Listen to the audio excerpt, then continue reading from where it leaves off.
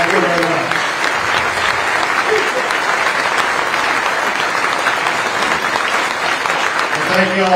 Thank you all very, very much. Jack, I want to thank you. We're getting a little bit of feedback here, but Jack, I want to thank you for your kind words. And it's great to be back with the Republican Club and Heritage Ranch.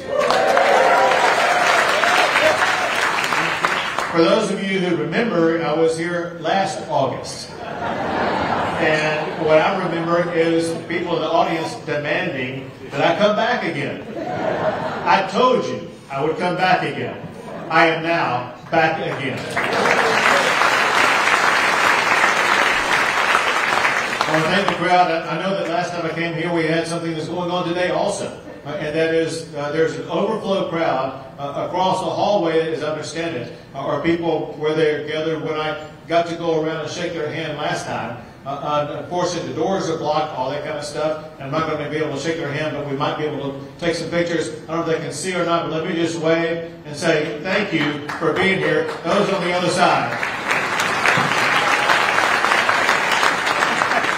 Also, I want to thank Saul. So Saul and I, we signed this compact for seniors in Georgetown, Texas a few months ago. But I want to thank him as well as the 60 Plus Association for everything that they are doing for our seniors. I think we all know here in this room, and we should know across the state of Texas, that there are different needs among different groups, and seniors have their own unique issues and challenges. And I'm here to tell you about some ways that Texas is addressing those challenges.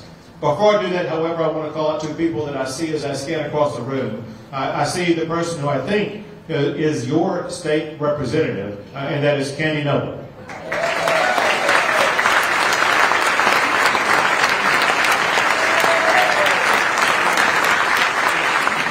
And your state senator, Angela Paxton.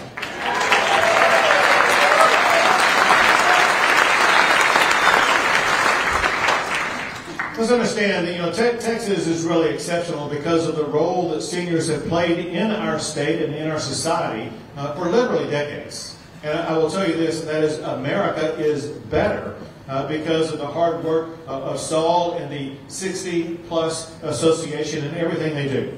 I want to thank Saul and the 60 Plus for what you do to address issues like protecting Social Security, protecting Medicare, and doing everything to protect our seniors. So much so, I want to do something special at this moment in time before we go on. So you've heard a lot about Saul being from Michigan. Let me ask you this, and you Jack, you were kind of intimating about this. Is there anybody in the room who is from Michigan other than Saul? A lot of people. And so, and listen, we're glad you're here, and you're in the right room. You're voting the right way. So one thing we have found, and that is people are moving from across the country to the state of Texas, and we know most of the people who are moving to the state of Texas are voting Republican to make sure we keep Texas safe. But Saul is doing so much for you and for seniors in the state. I want to do something that's within my power right now. I'm going to sign a document. It's pre-signed. I'm going to sign it again.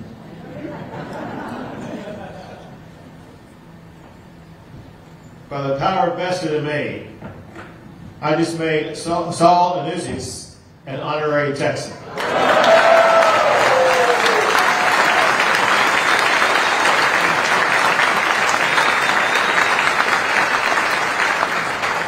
Now on to some substance. First, let me reiterate some history, and that is we promised support not just for Texans but also for seniors, and we delivered on those promises.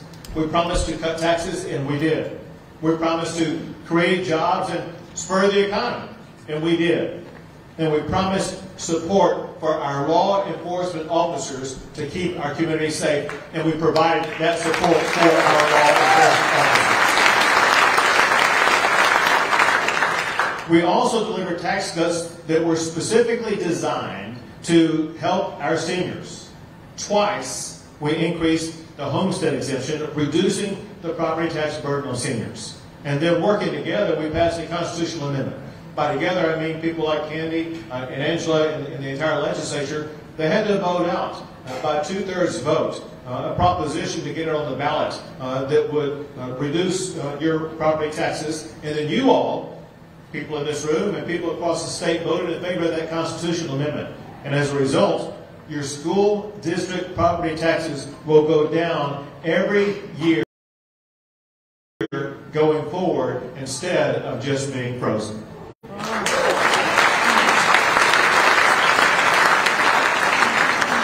We also protect the seniors from both physical as well as financial abuse.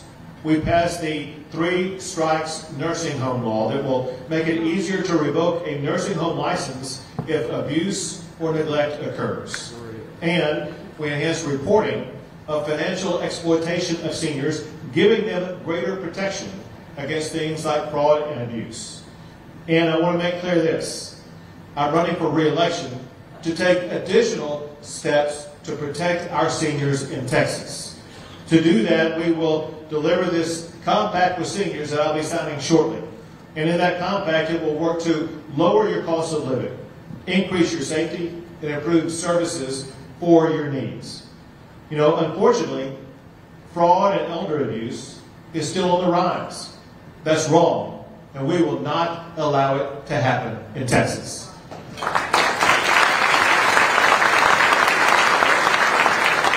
Under my compact with seniors, Texas will increase penalties for crimes against seniors. Not only for crimes like violent crimes, but also for scams and schemes that target our seniors. We will authorize the Texas Attorney General to take legal action against criminals who prey upon our seniors. Now, supporting our seniors also means protecting them from the burden of property taxes. I've already mentioned what we did in the past on property taxes. Now I want to tell you what is in my compact with seniors. Currently, seniors have an extra $10,000 homestead exemption if they apply for it. But the fact is that too many seniors either don't know about it or they don't know how to apply for it. Under my compact, we're going to fix that. Under my compact, Texas will automatically enroll all senior homeowners to receive the additional homestead exemption that will begin the process of lowering your property taxes even more.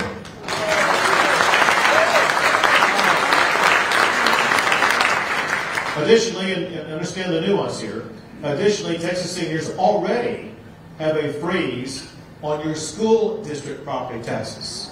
My compact would expand that by further reducing your property taxes by also freezing your county property taxes. So this would cap the county property taxes at the current level for the rest of your lives.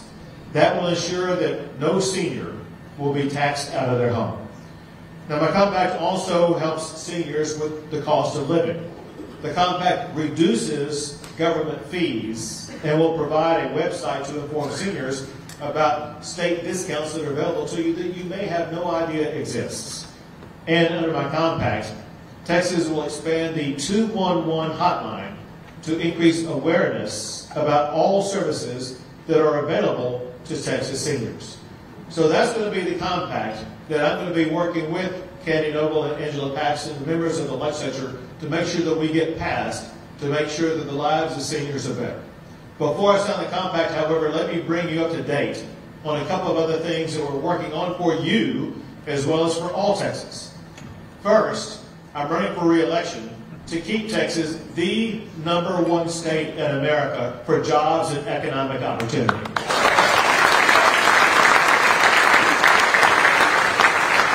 The CEOs who run businesses have named Texas the #1 state for business for 18 years in a row. There's an award that goes out called the Governor's Cup that goes to the state that ranks #1 for economic development. Texas has won that award as the best state in America for economic development every year that I have been your governor.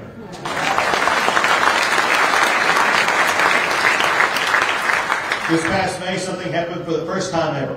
For the first time ever, Texas is now home to the headquarters of more Fortune 500 companies than any other state in the United States of America. Listen, those are big businesses. I want you to know that most businesses in Texas are actually small businesses. About 90% of all businesses in Texas are small businesses. And I'm proud to tell you that Texas ranks as the #1 state in America to start a small business. So when you add all this together, let me give you these facts. Since you last elected me to be your governor, no state has added more new jobs than the great state of Texas. But most importantly is what this really means to the bottom line. What it means to the bottom line is this, and that is a job is something far more than a statistic.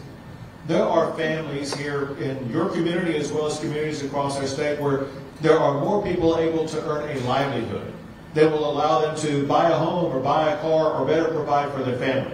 And as we gather here today, there are more Texans with a job than ever before in the history of our great state. So along with economic expansion, there are benefits that come along with that. One of the economic benefits that has arisen because of our prolific and prosperous economy that we have is that as we gather today, Texas is sitting on a record-breaking budget surplus of $27 billion.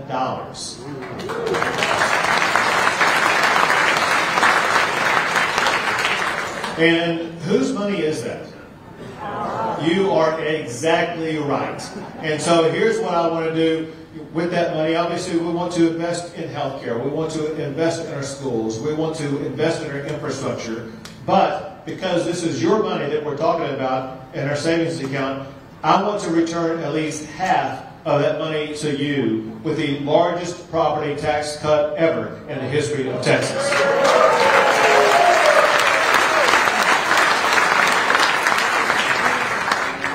In my discussion about the compact with seniors, I talked about public safety, and public safety is paramount. You've got to be safe in your neighborhood. You've got to be safe in your community. And there's something that's happened in the United States that has eroded that safety. It's called the defund the police movement.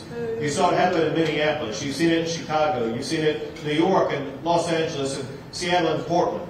And wherever you've seen it, you've seen crime increase. You've seen chaos reign. And what do you know? Even a Texas city did something like that. And you know there's always one in Texas. And it's Austin, Texas. So Austin, Texas defunded their police by more than $100 million. And so I worked with Candy, I worked with Angela, and the Republicans stood up this last session, and we said, not under our watch will we allow our law enforcement officers to be defunded in the state of Texas.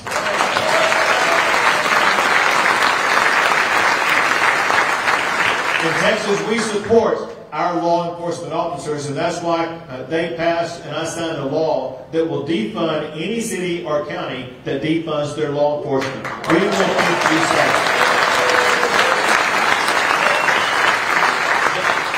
Now, I know that between now and November the 8th, you're going to be visiting with friends, and some may be wondering why they should support Abbott as opposed to his opponent.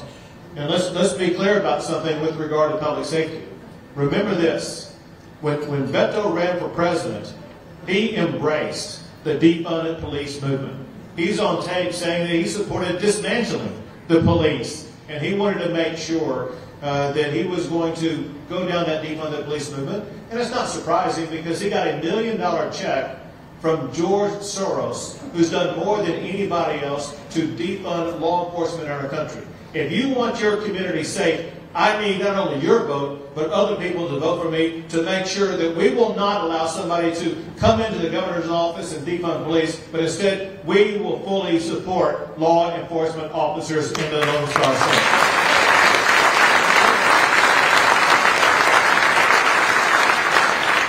The only thing that's more dangerous than defunding the police is the chaos that's been caused by the Biden administration by having these open border policies, allowing people into our country. So never forget, it was just 2 years ago we had the lowest number of border crossings in decades, and that was because of all the policies that were put in place by President Trump.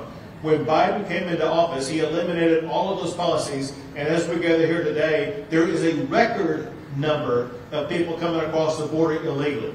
Already, in this fiscal year that began last October 1st, and so we have one more month left in this fiscal year, but already this fiscal year alone, more than 2 million people have come across the border illegally, which shatters all records. But it gets worse, because just get this number of people who have come across the border who are identified as being on the terrorist watch list.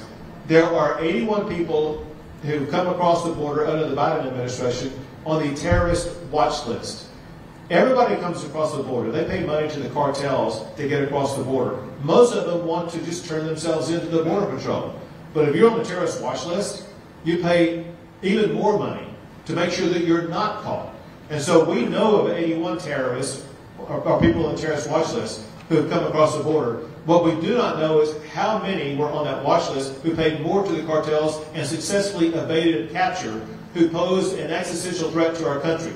President Biden has abandoned his oath of office. And here's what we need to do. When we win these elections and when Republicans take over Congress, the first thing they need to do is to fire Nancy Pelosi.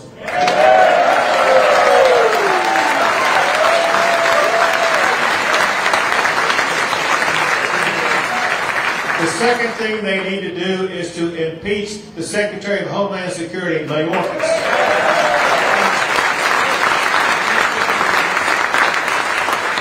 The third thing they need to do is to reimburse the state of Texas for all the money that we are incurring to do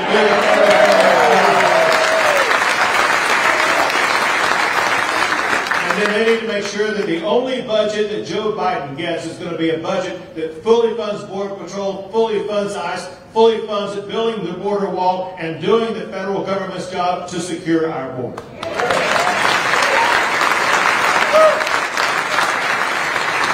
I know that y'all are happy about what we're doing on the border because we have National Guard who are turning back and repelling people from coming across the border. Those who make it past the National Guard, we have Texas Department of Public Safety officers arresting them. And we're also building barriers, whether it be the wall that we're building today or the razor wire that we put up to prevent people from coming in. But as you probably noticed on watching on TV, there are a lot of people coming in and they go directly to land that is owned or occupied or controlled by the federal government. And what the federal government does, they have the Border Patrol process the papers of the people who came across the border, and then they're dumping them off into small communities like Del Rio, Texas. Well, I was down there months ago, actually back in April, and I was in a meeting in a room about this size with had mayors and sheriffs and county judges and other folks that were having to deal with all these migrants who were being dumped in their communities they had no way of dealing with. And one of them offered up an idea. They said they're going to start busing them to San Antonio, Texas. I said, don't do that. I got a better idea. Let me take charge of this situation.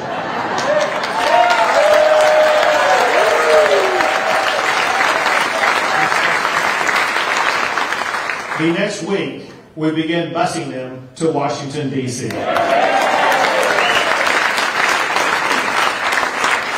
So during the entirety of Joe Biden's presidency, not once has he bothered himself to come to the border and see the crisis that he himself created. So I decided I'm going to take the border to Joe Biden in Washington, D.C. And suddenly, after bus after bus after bus, Mayor Bowser in Washington, D.C. said they cannot handle this. And they were calling on the National Guard in Washington, D.C. and they were begging the president for help, which he's declined every single time. But it shows that they're dealing with a trickle of what we deal with every single day and are incapable of handling it.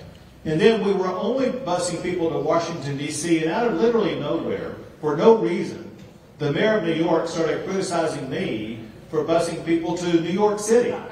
And that continued for a week, and we denied that we were ever busing people there, but he would not stop criticizing me for it. And so I thought, you know what? If I'm going to take the criticism, I'm going to take the credit.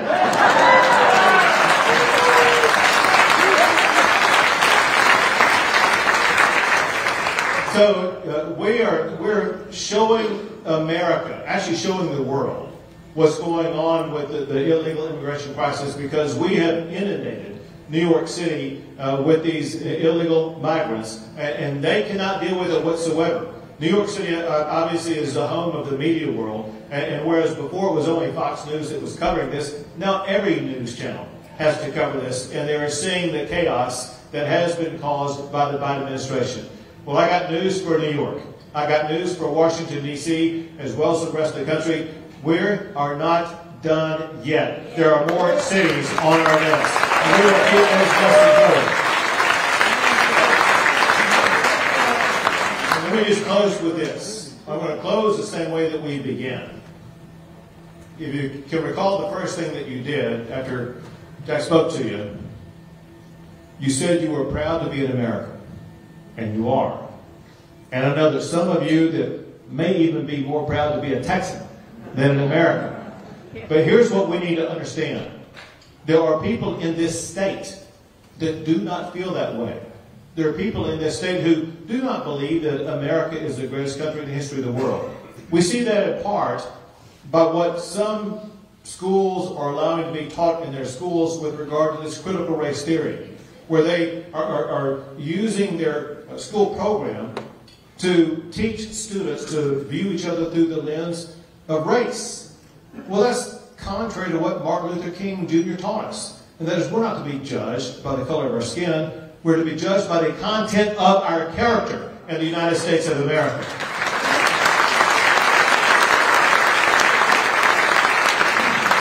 Well, I signed 2 laws this past session, the special session, that bans critical race theory in every subject, in every grade, in every public school across the entire state of Texas.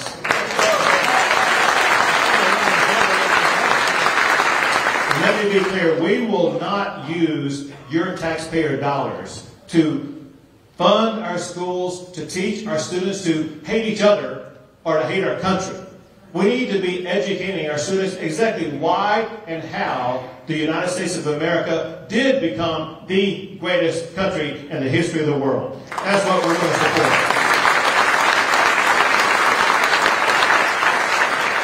And I want to thank you for being a part of that, because we will not allow the leftist agenda to hijack this state. And winning that battle begins on November the 8th. We must go vote. We must win. We must keep Texas, the best state and the greatest nation in the history of the world. God bless you all, and God bless the great state of Texas.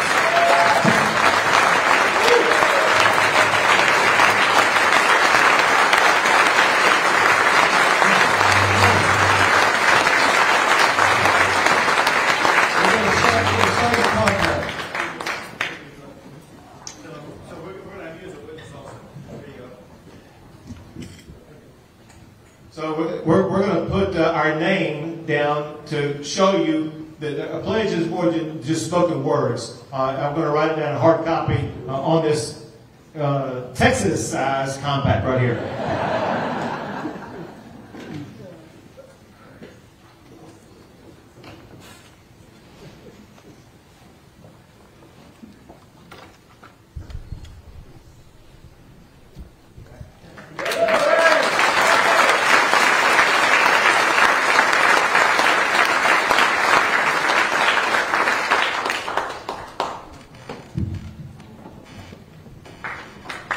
I am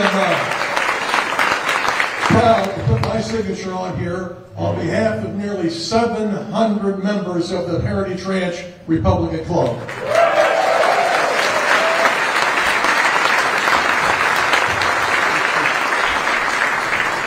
Okay, listen, Governor, I'm a guy that has a little bit of high blood pressure, and you got me all pumped up here. But everything you said rings true with all of us.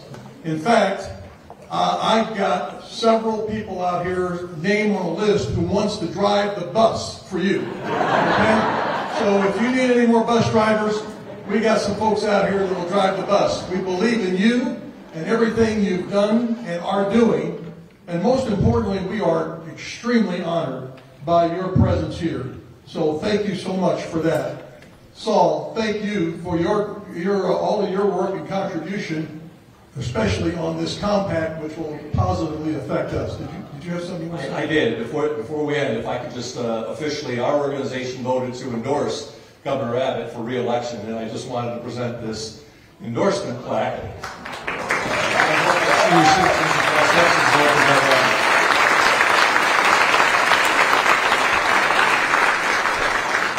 So we have a little something for both Saul and the governor.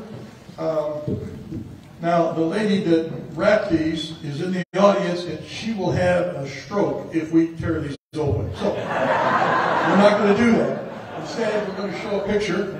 Governor, we are giving you and Saul a couple of our special cups of coffee. We hope you're a coffee drinker every morning. And so I just want to say one thing about this. So you put your normal brew in these cups, but you might want to add a little more sugar because in these cups, it's going to be pretty stout when you drink that coffee. Okay?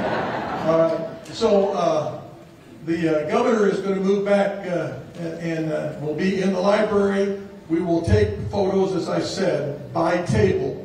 And Ben and Clayton and where's my buddy? Oh, okay. All right. Okay, Mark. Along with the 6 registrars. By the way, our registrars, they do everything. I mean, not only do they process you through, tour guides, registrars.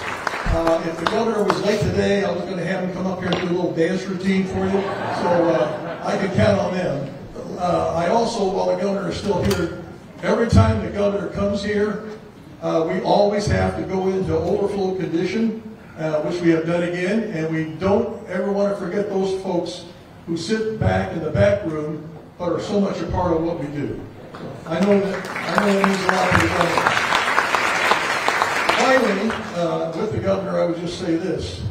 I think we can get him back here again if we give him a huge applause. And I know you know how to do that.